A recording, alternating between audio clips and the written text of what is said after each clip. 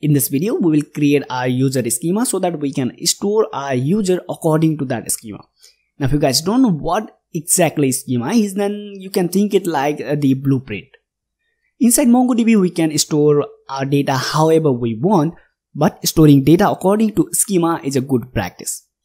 Creating and passing this schema to Mongoose means here we are telling this Mongoose, hey Mongoose, create our data or store our data according to these parameters, according to this schema or this blueprint. So let's see that in action and we'll understand everything. Okay. So for that, here I'll create this folder called model. And inside this model, I'll create this file called user.js. To create schemas, first we need to import Mongoose.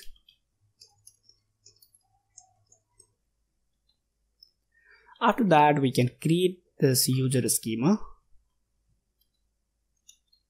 This will be new mongoose.schema. Okay.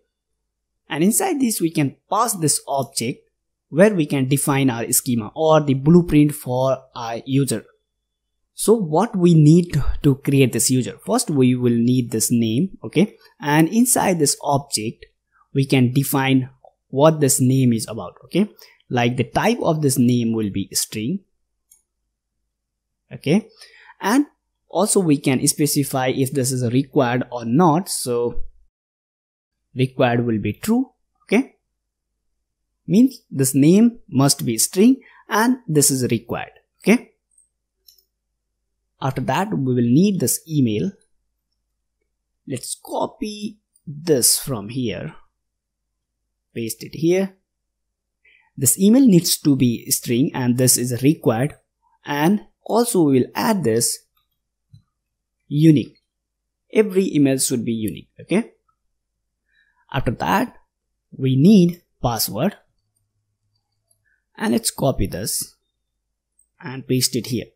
This password will be string and this is required. Okay. And after this password, we need avatar where we will store user's profile picture. And inside this avatar, we will only store the URL of the avatar.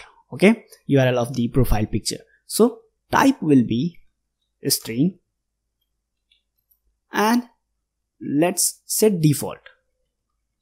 Default will be empty string and this will be not required. Okay. Now after creating this schema, we need to pass it to the Mongoose. So mongoose.model, and here we need to pass the name. This will be user schema. So let's use this user here. And here we need to pass the actual schema. So this will be user schema. Okay. Now we can export this schema from this file. Okay. So for that, here we will use module.exports equal to this Mongoose model. Let's quickly format this code. Okay.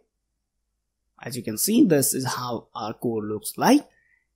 And now let's save this file. Come to this app.js. Now inside this post method, we want to create our user. For that, first we need to import our user schema. Okay. User. We need to go to the same directory model/user.js. Okay. We don't need to include that .js here, but this is how we will import this user here.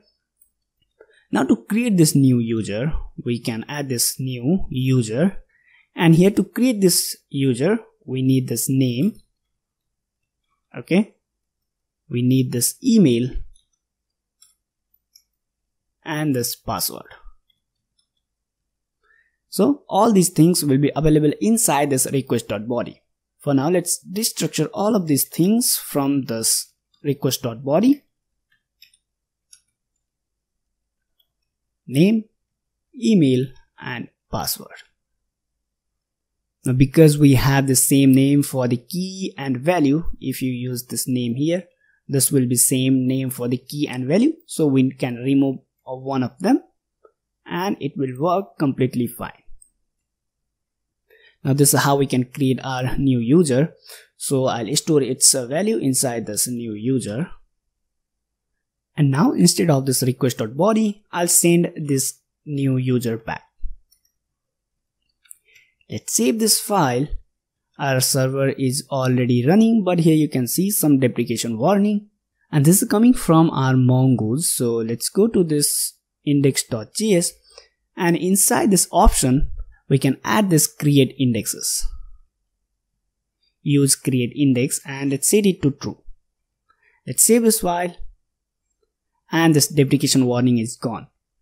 Now if you see something like this, then you can simply read these deprecation warning, and here you can see it says use this create indexes. And if you didn't understand all these things, what you can do, you can simply copy this and paste it inside Google and you will find the answer. Okay. So now our app is running and database is connected. Let's open Postman and send this request to this endpoint. And here you can see we have this result and we only have this name. But if we send some more value, you can go to this body, you can choose this raw and JSON. Okay, now let's add some more value here.